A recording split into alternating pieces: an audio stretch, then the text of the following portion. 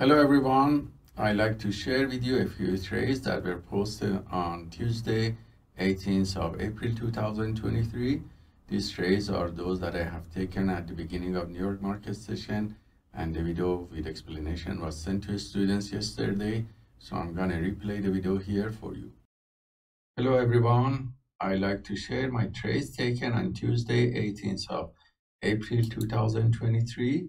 These trades were taken on Nasdaq and Russell futures.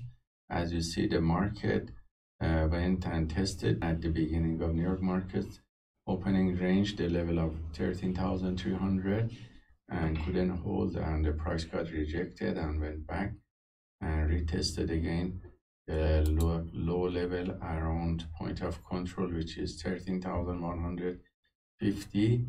So when I came back from gym, it was already the price in this area got rejected for the second time. So this uptrend wave in the 5-minute channel was traded using 1 minute and also 10-second trading charts.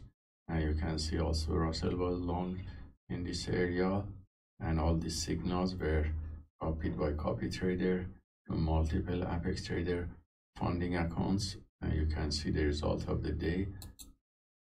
For these 20-minute trades, I had profit factor around 1.24 with 72% win rate, all from the long sides, and average win to loss ratio, which is around 0.5. The largest winning and losing trades were also identical, around $500.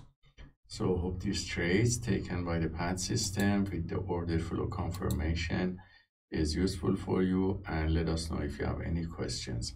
Have a wonderful day.